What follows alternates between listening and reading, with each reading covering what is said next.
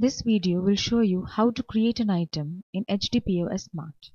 For that, we need to go to the Setup option from the main screen. Go to the Item option in the Setup. Click on Add Item. You will get a new window, Add New Item. Barcode. Barcode displays the barcode as defined in the code format. This can also be changed by clicking on the button Define My Own Barcode. Name. The user is supposed to add an item name in this field. In this case, I am adding Lux. Name in regional language. After clicking on Settings option, the user can add the item name in any particular font. For that, the user needs to click on Change Font and select a font from the given options. If the font is not available in the option, the user needs to download that particular font from the internet and click on OK. The user can also change the logo or remove the logo and click on Apply. Now I can type the name of the item in my required font. The user has to define a category for the above item. For that, click on the three-dotted button here. Click on Add Category. Type the name of your new category in the text box here. In this case, I'm adding deodorant. You can also have a description about the category in the text box below name if you want. And then click on Create. Now select your category from the Category Manager. Search code. It has been added to the item screen to help retailers enter a short name or ID for an item which they can easily search for that item. Is active checkbox. By default, while creating an item, this option is checked. Is active indicates that the item is currently active.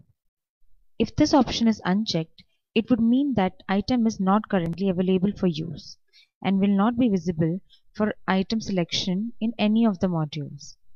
An item can also be made inactive if we need to create another item with the same name.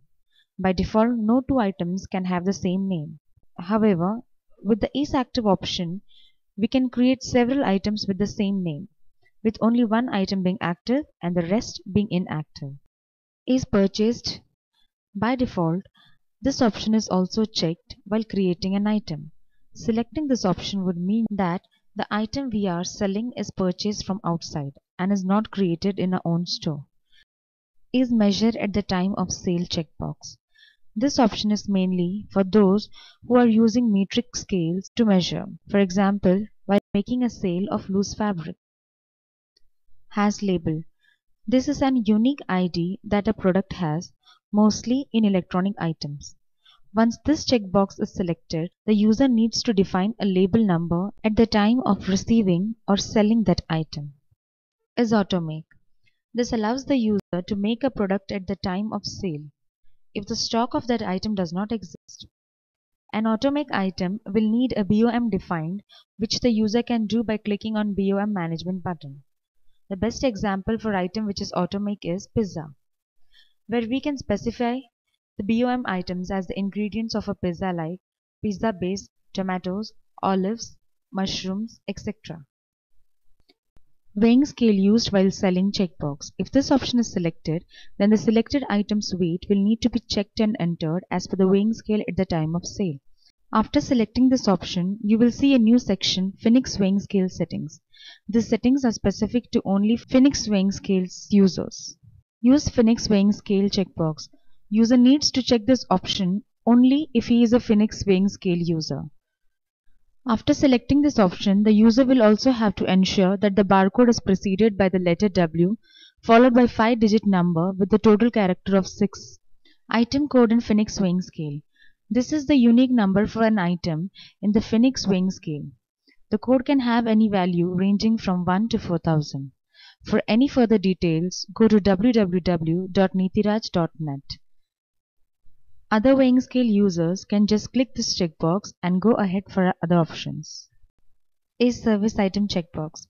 If this option is selected, then the selected item will be treated as a service item, which can be purchased from the supplier through a receive item entry and can make sales of this item. But for this item, there are no stock maintained. User cannot see the stock quantity of the service item anywhere. This settings will be useful in many cases like parlors, saloons, etc., where any service like a haircut, massage or facial can be entered as an item. Is sought item checkbox. This option allows the user to make the item as sought item. Only this item user allows making sought definition. More details will be provided in the item sought definition video. Tax applicable while purchasing. The tax selected here would be applied at the time of purchasing goods. For that, click on the three-dotted button here. If you want to add a tax, click on Add Tax, or simply select the tax from the tax manager and click on OK. Tax applicable while selling. User can either type the first few letters of the tax or click on the three-dotted button here. Either select a tax from the tax manager or to add a tax, click on Add Tax. Type the name of your new tax in the text box here. Type a value for the tax and click on Add. Now select the tax and click on OK. Purchase measuring unit. The user can either type the first few letters of the unit in the text box here or click on this button. To add a new unit, click on Add Measuring Unit. Type the new unit here and click on OK. Or simply select a unit and click on OK. Same thing you can do for sales measuring unit. Purchase unit price. This is the purchase price for a single item. This field does not have any value at the time of creation of an item, but will get a value when the item is purchased through received item entry. One purchase unit is equal to one sales unit. Value entered here would be more than 1 only if the item is not sold in the same quantity as the purchase quantity. Sales unit price. The user has to enter the selling price per unit in this text box. The user can also mention the sales unit MRP here. To add an item photo, click on Add Photo. Select the location of the photo and click on Open.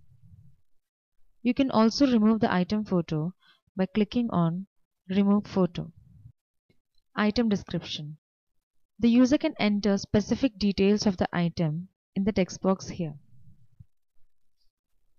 User field list.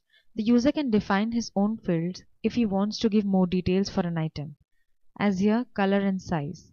To add the user field, the user needs to go to the custom fields through settings. Clicking on Create and Continue will save the item detail and it stays on the same window for entering next item. Clicking on Cancel will cancel the item. Clicking on Create, it will save the item and close the window. Your item got added in the Item Manager.